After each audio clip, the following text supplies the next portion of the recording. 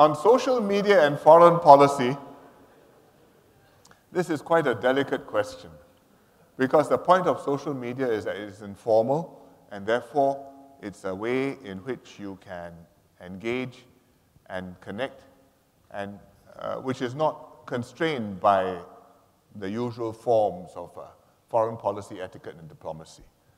So I had dinner with Mr. Modi in Komala Villas. So at the end, he produced a handphone. He said, "How about a selfie?"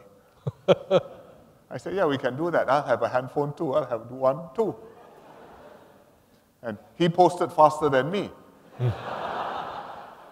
But there was a point, because of that selfie, a lot of people took an interest and knew that Mr. Modi was here and knew that there was this meeting, we had this meeting taking place, and took an interest. I think without that selfie, a lot of Singaporeans would not have paid attention to the reports, a long explanation of what is in our joint statement and our strategic partnership and all the other things which we do, which are important but not as accessible to a significant proportion of the population.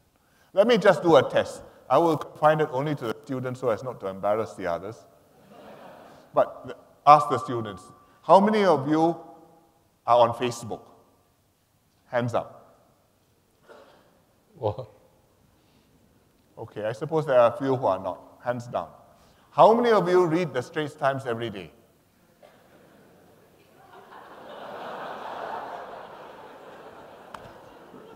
There you are.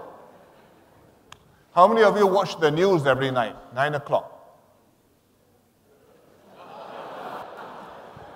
That's why I am on Facebook.